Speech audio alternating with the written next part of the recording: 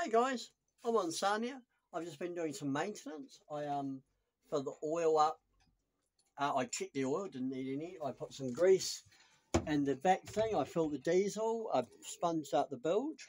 Um, did a couple other things. It's starting to rain now. But that's not why I'm making this video. I'm making this video to talk about addiction. It's a big subject. But it's one that's come up in the last week in a way that a couple of weeks in a way that I really can't ignore. So I've been addressing it really, which is not easy. It's really hard. I just first of all want to talk a little bit about a history, just to give you a bit of background. In 2005-ish, I was living in Wellington, and I bought a boat. I'd always loved boats. You know, when I was a kid, I did pictures of yachts. It's just what I always loved, you know. And I bought a trailer sailor and then sold it for a little bit more. I was like, oh, I can make money doing this. And so I did for a little while. And then I thought, well, I better go to Auckland. You know, there's thousands of boats up there. So I did, and I had this year of buying and selling boats. And what I'd do was I'd go around and look for boats on moorings that were a little bit neglected, find out who owned them, buy them, clean them up and sell them. And sometimes I'd make money and sometimes I wouldn't. And I was learning about designs of boats. And really, it was probably one of the most fun years of my life. After that, not long after that, there was a 2007 crash. It all just went dead. You know, no one wanted to buy boats anymore. So I was out of a job and I had a little bit of like a year sort of mucking around trying to figure out what to do. And then I started trading caravans. And that's what I've done ever since. I buy and sell New Zealand caravans. It's my job. I'm a caravan hunter. If you've got a New Zealand caravan you want to sell, give me a ring. And clean them up and do them up and sell them. And do. I don't make millions of dollars, but I do all right. I make enough to live. In the years that followed, I've been, you know, every now and then buying a boat, sailing it for a while, finding something I don't like about it, and then selling it. Maybe it's the maintenance, maybe it's whatever, I don't know. Like you know, maybe it's just the simple thing that the reality, the fantasy doesn't meet the reality, and then I get bored and sell it. But for whatever reason, and over the years, sometimes I've made a buck out of that, and sometimes I've lost. And I've sort of justified it, thinking, well, there's no real harm, no one's getting harmed. What's the difference? But just lately, it's been paining me a little bit, and especially this Nolex. I bought this Nolex 25. It was an Akaroa. It come on trade me, and I was like, you know, like many people, I've got a bit of a trade me addiction, I think, and that may be where it all starts. Not to blame that, but that's definitely a factor that I, you know, need to factor in. But anyway, so I this Nolex come up and I jumped in the car, I bought it, jumped on it, went and went down our Corolla, and I had to buy 4 new tyres, do some welding. It was a bit of a palaver, but I got it towing because I got those skills with caravans, you see. And got it towing and towed it all the way home, you know, 1,200 kilometres. And the whole way I'm sort of daring to think, do I keep it? You know, it's bigger, it's shinier, it's better, it's got room for more people, blah, blah, blah, faster. But the whole time when I'm going through this process of thinking, there's this thing that bothers me, and that is Sanya. I love Sanya. I managed to keep a couple of small boats over the years, and the ones I keep are always the small ones. They're all, you know, I really, really like the small ones. You know, there's something that easy. I just really like them. I always come back to that.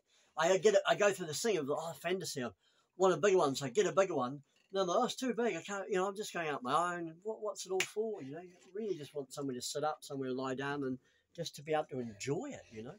So anyway, I bought this Nolex straight to home, and the whole time thinking, and then the week after, which was last week, I started to think, hold on though, if I keep it, I've got to sell Sanya. And I don't want to sell Sanya. And that was what pained me most of all. And I'm like, why am I going through this process? I'll make a few bucks out of the Nolex if you want to buy it. It's a great boat.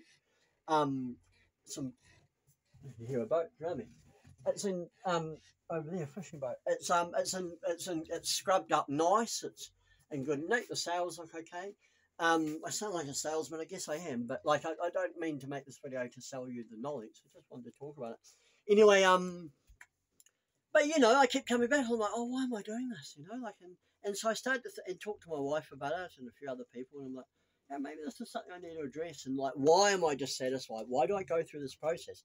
Part of it has to be said that I'm a natural trader.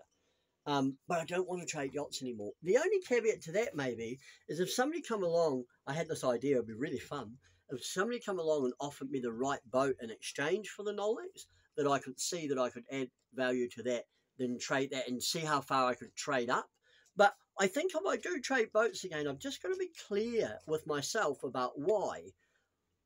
And that's where it gets tricky, because I look and I if I buy caravans, I'm cold about it. You know, like I don't fall in love with every caravan I've ever had. But I fall in love with every yacht I've ever been on. You know, like it's a really emotional thing, and that's really the problem. If I do trade yachts, I've got to be like, okay, I'm buying this yacht to tidy up and sell. Not I'm buying it to keep and all what am I going to do and all this big conflict about, but I'll have the boat that I love, because I really, really, really do love the boat I've got. And that, so I hope that gives you some insight. I'm expressing, I feel like, quite a lot of vulnerability, so please don't be too hard on me and say something smart ass, because it's easy to say smart ass things in this world, and it's easy to pick faults in people. It's the easiest thing in the world, but it's but I don't know if it helps anyone. Although people generally have been quite kind on my channel, I don't mean to be having a go at anyone, because no one's really been mean, but I guess just being this vulnerable, you don't want to invite it, yes? And maybe it does, I don't know. But in any case, so what I really like for myself, and what I really like to work on myself, is just being satisfied, doing the maintenance, doing the work, and just being with the boat. You know, like this, I've always, have you seen the Count of Monte Cristo? There's this bit where he says, you know, Fernand wants Mercedes, the hot chick, and he says, you know, you've always been jealous of everyone who has the hot chick. You know, you were so mad when you were 5 and you got a pony and he got a whistle, and he was more happy with his whistle than you were with your pony. And that, I really like that notion. Like, you know, life is about being, there's a fine line between changing your situation and being happy with what you've got. Now, I am someone who's in a position to really should be happy with what I've got. I've got this. If I sat down and worked out my perfect boat, it'd be this. You know, like I've got some issues and nervousness around the engine.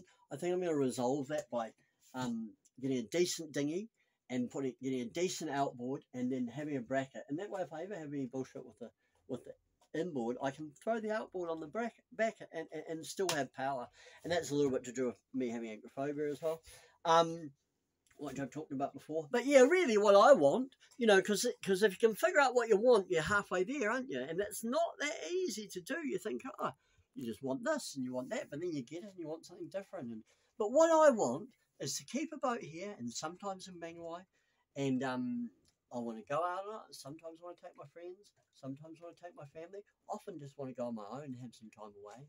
And I want something I can handle. I love having a boat that's beautiful. Makes you kind of want to work on it and be on it and stuff. And I had this thought the last couple of days, you know, like, because I always get in this pattern of like, oh, how long will I keep it? What will I do? You know, like, and this thing that goes around in my mind.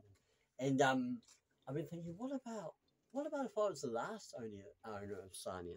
You know, I can't be the first, but what about if I was the last? You know, what if I kept this boat until it ends or I end? How cool would that be? You know, like and that I was satisfied, that I can really call that. I sound like a nut, I don't care, and that's easy to say I am, but I know people deal with different addictions. I'm quite lucky in my life. I don't have alcohol or drugs or anything to contend with, or really serious mental illness. This is about as serious as close to mental illness as I get, really. Just a little bit of nutsness around yachts. But anyway, I hope this is helpful for people out there. And I hope it sort of clarifies, because people have been asking questions. I think I don't know where I go from here. Well, I know where I want to go with Sania. That's simple. But do I go out and if a boat comes up, buy it, and make a buck out of it, or do I just leave it alone? If I could and do it without getting emotionally attached, but maybe that's unrealistic. You know, like maybe that's not actually possible. And if that's the case, so be it. Or do I have somebody, because a couple of people have already offered me interesting trades for the Nolex, do I do that and build up? But you know, we have a house already. Not desperate for money. So, and it would have to be just for fun, and maybe that's not fun, and maybe that detracts from other people in a way that don't know, you know, which I don't want to do. Anyway, look at the rain. It's almost past. I think I've talked enough. I hope that clarifies things. If it means that I'm more nuts and you say that, well, that's just how it is.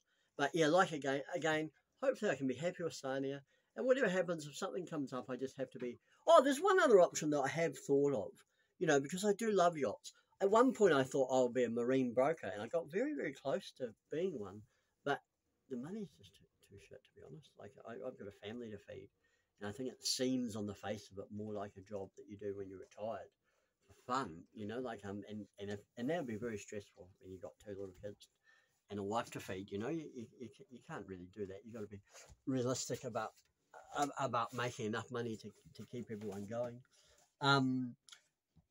But, you know, the other thing that had occurred to me is, like, maybe you can really see the lack of headroom in here. That's me on the ceiling, and Sunny, I'm sitting on the thing. So I had this on Trape last week, and somebody asked me if I had headroom. So yeah, if you're a 6 or 7, perhaps, it's that, you know, it must be. I mean, here is a bit higher, but it's still only, what, 5'3", probably. But the thing I want to say is, like, maybe it would be fun to go out and look at boats, and not with no intention whatsoever of buying them, but make a video and talk about the designs, because I really am very genuinely interested in yachts. You know, I just really, really dig them, and you know, maybe that's a way of doing it without having the conflict, having the harm, having the you know, the questions around why, and you know, that could be fun, something fun to explore. Yeah, that could be, and then I could really look at boats I love. Like, I'd love to go online New Zealand and have a look around that and talk about, you know, seeing that when I was a kid and the effect on that had on me, and I mean, stuff like that might be really, really, really enjoyable. Anyway, I've gone on for so long. I'm going to go now. I'm going to have the rest of my sushi, have the rest of my ginger beer, have a good look around Sania before I go, and also, wouldn't it be nice? I've had Sania for 3 or 4 months now. Wouldn't it be nice to celebrate a year next year, and a year and another year after that? You know, like, and to really see the progress, and be the one that kept it. You know, be the one that varnished the outside, be the one that did this, be the one that really took care of it. You know, that's, you know, like the whistle. You know, want to be happy with the whistle. And it doesn't, you know, it doesn't matter if it's not big enough for all my friends or whatever. In reality, they don't come out that much. And also the other thing I want to say about that, that's a real reality versus fantasy thing. Because when I take people out, I actually find it really stressful. You know, you go row them in and out with a tiny dinghy, do this, do that. Look, you kind of like you're babysitting them. And all the people I know, with all due respect, I love them very much. They're dead weight, really. They're not like jumping up and pulling in sails. They're not sailing the boat with me. They're along for the ride. And after a day or so, it just wears you out, you know, like, and you sort of, then you're like, what the hell have I got a big boat for, you know? So, yeah, I've heard, have you ever heard this saying, find the boat, the smallest boat you can that does everything you want? That is for me, Sonia. Anyway, I've gone on way too long. Hope you're having a great day. Bye-bye.